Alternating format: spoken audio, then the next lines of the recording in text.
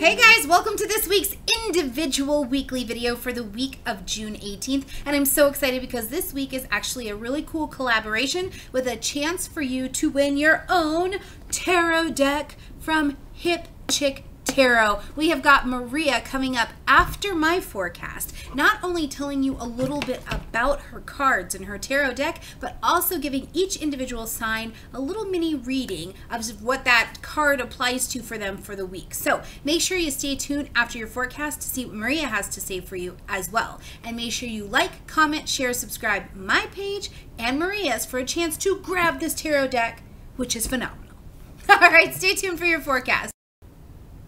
Hey Capricorn, so this week we have got right at the beginning of the week Neptune taking a retrograde, and it's going to be retrograde all the way until November, so you've got about 5 months of clarity behind you. And I know that you love nothing more than clarity and understanding what you got to do to achieve. So this is actually a really beautiful energy for you, because see, when Neptune is direct, what's happening is that things can feel foggy. We're not always seeing the truth. There's a lot of fantasy that we need in the world. Neptune is not a negative planet or a negative energy, but there are some things that lack clarity. So when he flops around there and he's asleep, we get clarity. And this is showing up for you in the sign of Pisces, which places it in your 3rd house. So one of the things I would ask you this week and over the next 5 months to be considering what this Neptune energy is showing you is, are there communications that you are ready to let go of, and or maybe people that you've been communicating with or you stopped communicating with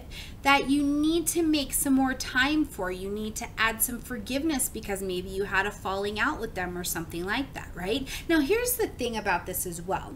Not just communications and networking with people, but it's a very social energy. So I think it's a good time for you to be clear on whether or not you've got enough social. Are you actually showing up to your social life?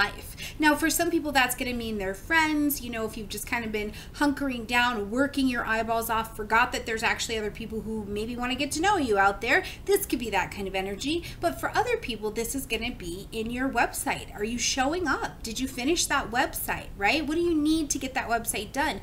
The website you have, are people seeing you clearly? This is also a really great energy for siblings. If any creativity, healing, compassion, any of that needs to happen with siblings. So use that energy very, very well together. Now, the one thing I will caution you over this next few months for sure is that if you start or you invite someone to do business with you, or you join a contract in some way, shape, or form, make sure that the details are clear.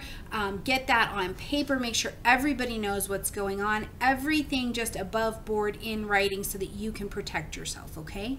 Now, as we continue on down through the week, you actually get a little Virgo influence, which gives me the thought that maybe you're going to travel. So again, I see this place of you broadcasting yourself out. Wherever you're trying to broadcast, wherever you're trying to be out, or if you're not out and about enough, or you're not being social enough, this is going to be a place where you start to look like, how can I travel myself? How can I put myself out there a little bit differently? So keep that in mind, okay? Now, as we end the week, we're moving into summer on the 21st. The sun shifts over into Cancer, which is your opposite. So we know it's lighting up, giving light, heat, life, vitality, and pay attention to me, to your 7th house. So you see again the influence of people, relationships, chosen conscious partnerships, people and relationships you've chosen to have in your life. They may need some nurturing, and the sun right here is giving you a place where you can invite them in, right? If you've been working on a project, or maybe even you've been deciding, you finally decided to put some new product, new service, new book out there,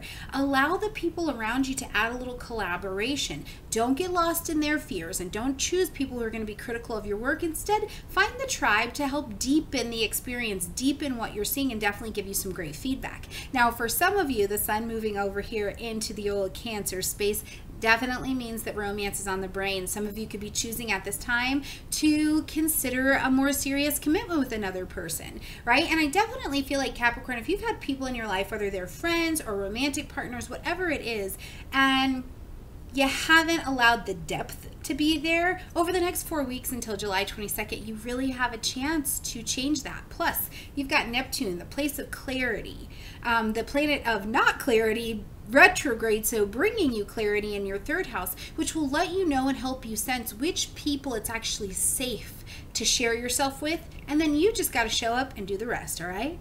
All right, Capricorn, I hope you have a great week. Make sure you like, comment, share, subscribe my page and Maria's for your chance to grab the Hip Chick Tarot deck if you are into this. This will be a fun deck for you. Maria's got her very own spin on it. And so coming up next, she's going to not only pull a card to help you focus on some things for the week, but also tell you a little bit about that card. So we'll see you guys next week. I'm like so excited. I have 3 other videos I'm recording today for you guys. So Caps, just know I'm hustling. I'm achieving over here, okay? I love you guys. Bye. Card is called Bound in my deck, and normally it's called the Devil in most decks. This card is about how you're all tied up and restricted. It's about taking a look at that so that you can wiggle your way out of those ropes. And the way you do that is through self-examination and being able to observe yourself. Sometimes when we're caught up, say, in just a really negative thought loop, sometimes just being able to have a little distance between you and that thought, just to be able to kind of look at it, be the observer of it, creates this space that separates you a little bit and can help you shift and to a different understanding or a different approach to things instead of being, tied up in that. Sometimes this card, for some people, might speak to a depression that they might need to get help with, or a addiction that requires help. A lot of times it's just a way of seeing things. Sometimes that can go back to childhood even, the way that you view situations or sort of how you color your life. So either through your own work or working with another person in therapy, say, or sometimes just being able to talk to a trusted other, you can free yourself. And in freeing yourself, there's just this tremendous amount of energy that's released that enables you to put that energy into other areas of your life. So even though this is sometimes a difficult process to go through, it's worth it. I know because I'm a Capricorn and this is my card, and I know about being tied up with my own stuff and having to work through that. Sometimes this card in a reading will just mean that in a certain situation, you don't really feel free to be yourself. You feel restricted, and that could be in a relationship. So it's important to notice how you feel around other people and in other situations. How do you feel at work? Do you feel restricted? How do you feel at home? So there's some work to be done when you get the card usually, and to take notice. But working through this always brings you to more fuller understanding of yourself, and that's the good news.